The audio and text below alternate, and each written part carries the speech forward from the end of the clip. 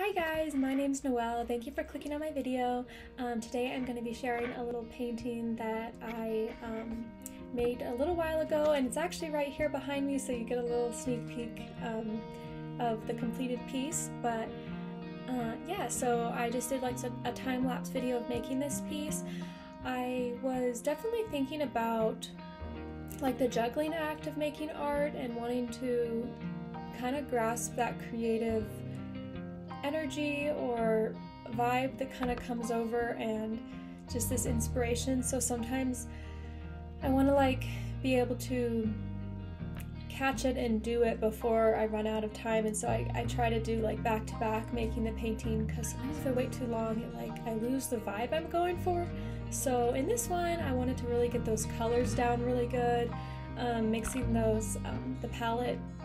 I was kind of proud of how I did this one with like having it organized. I feel like so many things in my life are not that way, but it feels good to get some organization down, and so I kind of got those colors nice and good, and I just jumped right in. This piece I made shortly after some other cave pictures, and I've been inspired to make cave paintings just because something about me just loves the idea of just kind of curling up and hiding, and like I kind of always never really felt quite a part of the world. Like the Bible talks about being in the world but not of the world, and it also talks about some prophets of old hiding in caves and holes in the ground to get away from people because the world did not understand them. And yeah, so that's kind of a little bit of the background of the theme of why I'm painting caves. And I also, on top of that, I just think there is so much freedom in the shapes and textures and ability for like what can happen, how caves can look, and the colors. And I love the ability to just jump in the fantasy style of it. Yeah, so I love,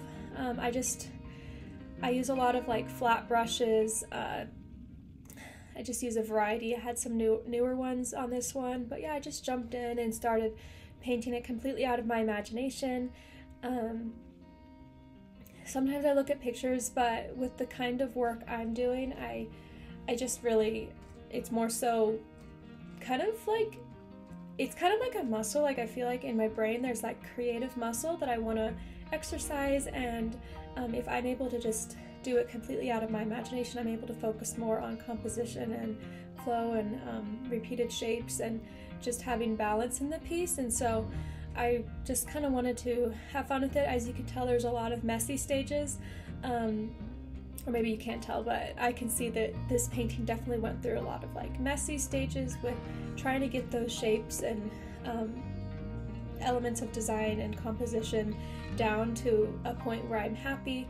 I think a lot of times, like in nature, there's like such a kind of randomness to how things flow, and you'll see like something that kind of like doesn't, like in nature there's sort of like an imperfect perfection. However, in my paintings I love the ability to kind of eliminate those imperfect perfections and trying to make it, but I'm not saying my work is perfect, but still kind of like trying to venture to make it a little bit more balanced than it would be in nature. So I would say my work is a little bit more surrealist rather than realism, like, and I've always never been super interested in doing just straight like landscapes, just for the reasons of the colors. Like I love nature. I'm definitely like a nature junkie, and like going out and, well, I don't know if to a certain point I'm a little bit of a wimp when it comes to heat and cold and stuff like that, but generally speaking I love nature. And so I feel like the caves were a good balance of nature, but also just being able to jump into that fantastical like kind of style and look that I'm going for, and the colors. Like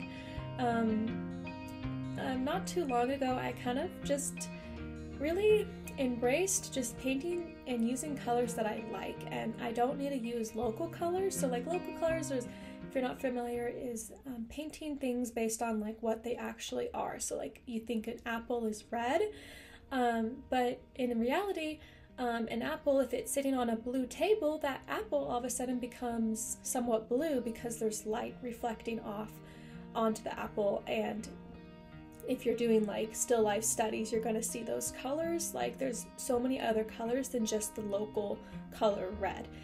And I think sometimes it's so much more interesting to paint a blue apple than a red apple. And I get bored so easy sometimes, so I just want to have fun with the colors and just paint what interests me. And I'm also just wanting to embrace, like, if I get stuck with a painting, if no one buys it, I want to enjoy looking at it, you know? So that's kind of what I've been sort of aiming for with just painting the colors I like. And I know it seems so simple, and for a lot of people that's like no biggie, like just do what you want. But for me, and maybe some of you out there, there's kind of this tendency to want to paint like what people enjoy and what you think like the mass the mass majority of people would like. But I think it's that's such a sad place to be in, because you'll find, at least I found, that my creativity was so quenched and my true self wasn't really shining forth, and I was so focused on trying to make art that I thought people, in particular those that are closest in my life, would enjoy, using colors that were a little bit more maybe like not as girly colors. Like I really love the color pink and purple, and you'll see like in the background here I've kind of been on the venture of like painting what I enjoy for a little bit now, and I'm just so much more happy like enjoying seeing the art on my walls. And before, like I feel like it was there, but it was just like kind of quenched, you know? So with this one, I did have some struggles painting when it came to creating that depth, and I wanted to do like layers, like drawing the eye in, but I did kind of get to a few awkward stages where the colors didn't, like I was really frustrated with it, and I felt like I wanted to just start over. And I really use this painting as somewhat of like a practice, wanting to like just get some more practice painting these caves, and so I wasn't getting so uptight about like it has to be like a masterpiece, but I still got a little bit frustrated and wanted to get a sip of my tea. Yeah, so for a while, like I saw it finished on the wall, and I just wasn't happy with how I had orange like further in the back and then the pink kind of closer. I know they're both like warmer colors, but you see that warm colors actually are closer, and I feel like orange is a warmer color, so I felt like they should have been reversed. Like maybe the purple should have been in the distance more and the orange should have been closer. And I also wasn't even wanting orange per se, it just kind of happened. I also felt like the colors got a little bit mucked up. But all that being said, I had it sitting on my wall for a while, and the more I looked at it, I just started really appreciating and being so much more happy with it.